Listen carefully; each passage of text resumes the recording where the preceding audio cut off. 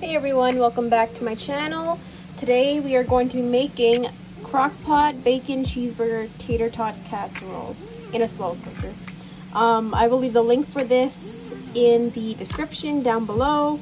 Today I won't actually be using ground beef and bacon because I don't eat those, so I'm going to be using ground chicken and chicken bacon. Alright, let's see how it goes. Alright, so we're going to start by browning the ground meat. I'm using ground chicken. I've added some onion to it as it calls from the recipe. I'm also going to add in some cut up mushrooms that I have.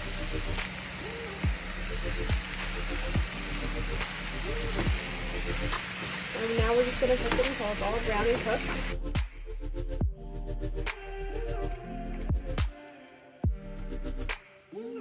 Alright, now that there's still a little bit of pink, but it's mainly cooked, we're going to add in the chicken bacon. It asks for 10 slices, so here's 6, and then we'll do 4 afterwards.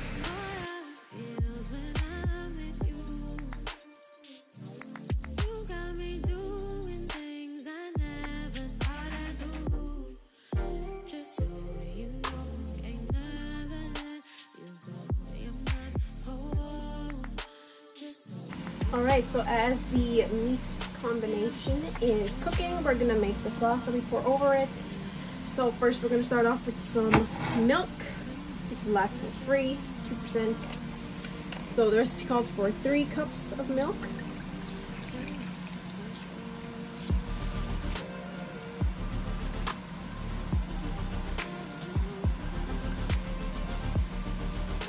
There we go. Then it asks for 1 tablespoon of Worcestershire sauce. Excuse me not being able to speak. Here's my tablespoon. Pour it over. It'll come out.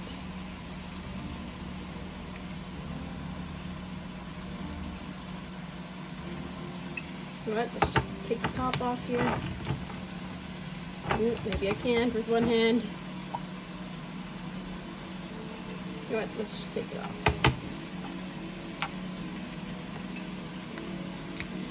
There we go. Alrighty. Oops. And it appears it does not like to be poured like that. Clean that up in a little bit. Then it calls for a hot sauce of your choice. So I'm just going to add in a little bit of sriracha sauce.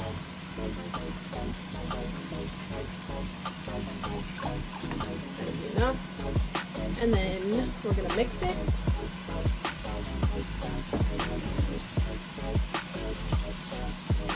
Stir.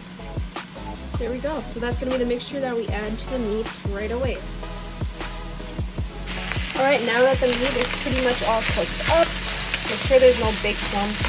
I mean, if you like big clumps, then that's your choice.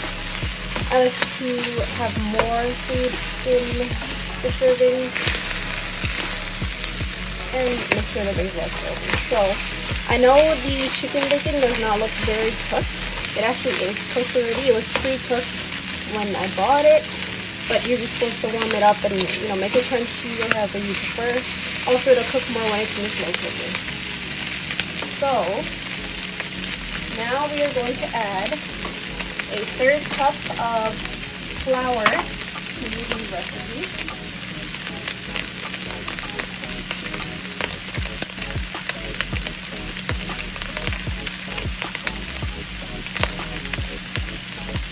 There we go, 1/3 cup flour. It's just to make it thick and absorb any moisture in here.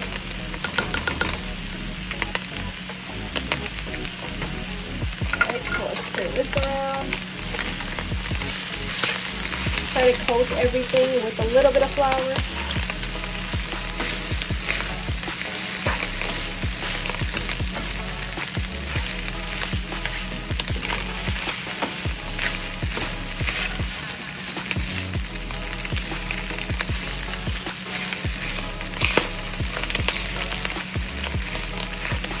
Don't really have any clumps of flour in here. Turn this quickly. Oops. There we go.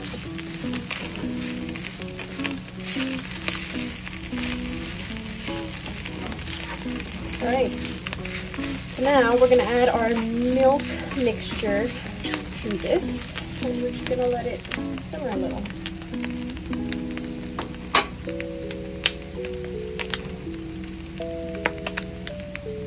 Just want to make sure that we add all of it, and once it's added, we want to make sure it gets thick. If it doesn't seem to get thick within 2 to 3 minutes, I suggest adding more flour.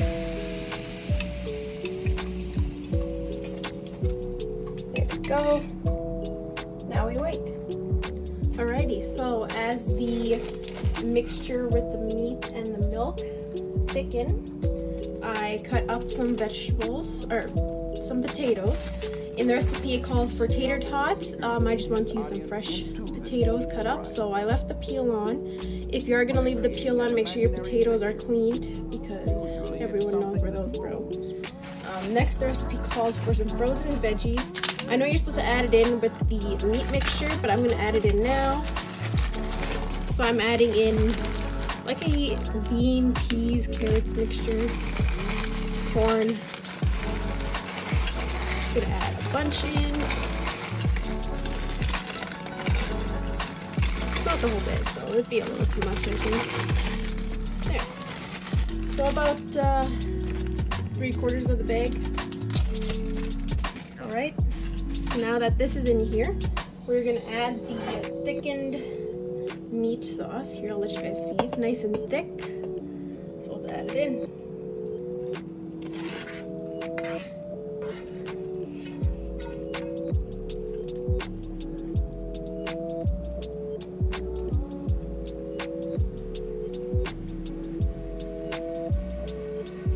Alrighty.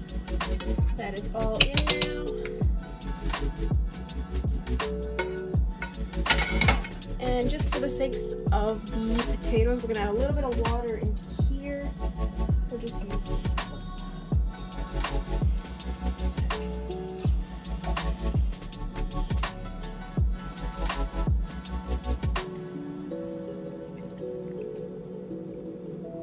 There we go. Then you place the lid on top, plug it in. So down here, we're gonna choose minimum, which is low. We're gonna cook it not for 6 hours, so we're gonna bring it to 3.5 hours. So we're at 1, 2, 3 hours and a half.